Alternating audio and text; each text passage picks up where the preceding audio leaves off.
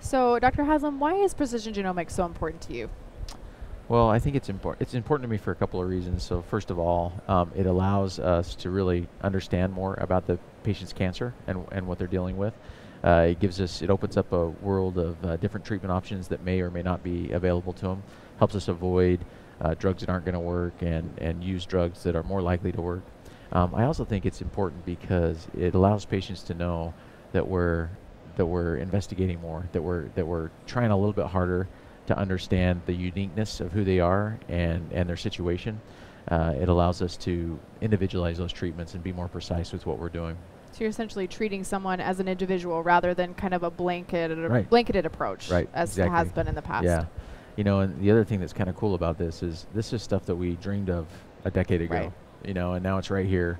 And within a couple of weeks, I can have all that information available to me. Whereas before, it just didn't even exist. We were just imagining at that Right. time that this was going to be a position that we'd be in.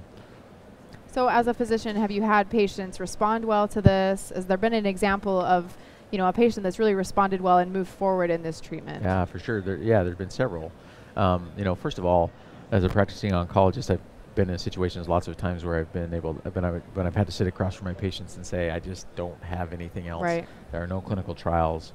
I know you're feeling okay, but I just don't have anything else to stop your cancer. That's a really uncomfortable Yeah, position that's to hard. be in. And so this opens up more options that way. I've had several patients that have been in those situations, and we've done genomic sequencing on them, and it's revealed a mutation that we would not have expected in that particular type of cancer.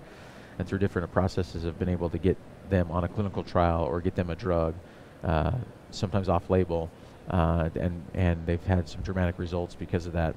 I can remember in particularly a gentleman in his 50s who had this metastatic colon cancer he blew through all the standard Right. treatments and similar situation.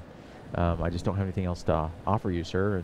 And we said sort of, hey, let's try this genomic profiling of your tumor.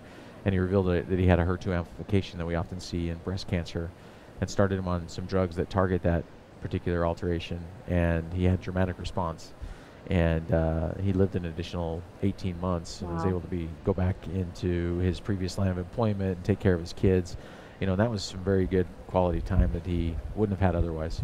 So what is that? I mean, you would have to imagine that does so many things for his family and his friends that are trying to take care of him and kind of planning essentially ahead of that. In conversations with your patients, how has that helped them? Yeah. Well, I think it just gives them extra hope. Right. That additional hope that they may not have had, and certainly it doesn't work for everybody. Right. I wish it did, but it gives them the idea that, hey, we're not leaving any stones unturned here, that we're looking at all the possible options, and that there may be something else out there to help them out with their cancer. Great.